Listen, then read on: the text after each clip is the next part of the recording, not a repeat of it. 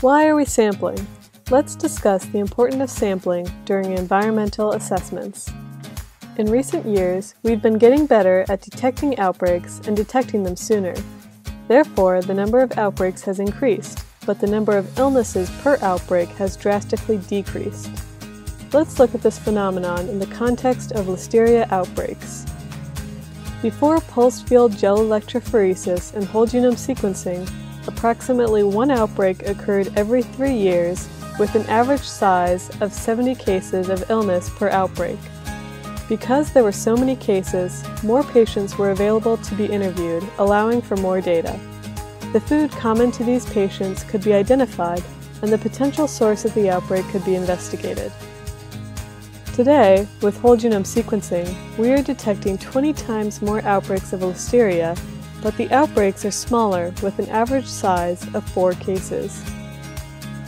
With less patients, it is harder to draw conclusions from interviews and pin down a common food source that might be responsible for an outbreak. But what does this mean for environmental assessments? Smaller outbreaks have less patient epidemiological data. We need to consider all sources of data: epidemiological, environmental health, and laboratory data. Now, to identify a food source, we rely more heavily on traceback and traceforward investigations. With whole genome sequencing, laboratories characterize environmental isolates and match them to isolates from patients, allowing public health agencies to determine the source of an outbreak quicker. Environmental assessments can identify persistent pathogens in food facilities.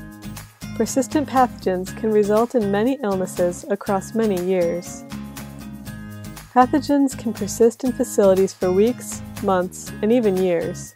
For example, this table shows you the results of a study conducted in a smoked seafood facility that was visited multiple times, with 6 weeks in between each visit.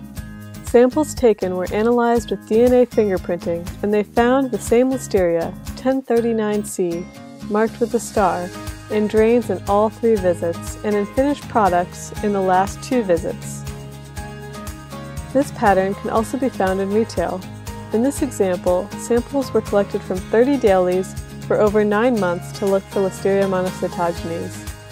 Once found, the bacteria were characterized with PFGE, another DNA fingerprinting method, and they marked the different listeria with different colors.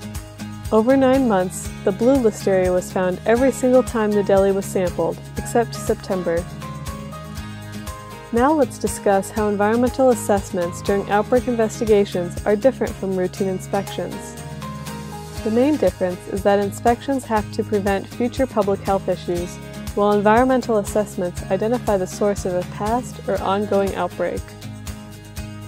The goals of an environmental assessment during an outbreak investigation are to find isolates for whole genome sequencing and be able to identify contributing factors if a facility is responsible for an outbreak.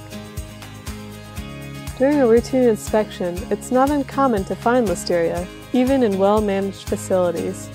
Follow-up actions are determined by the overall prevalence and product contamination risk.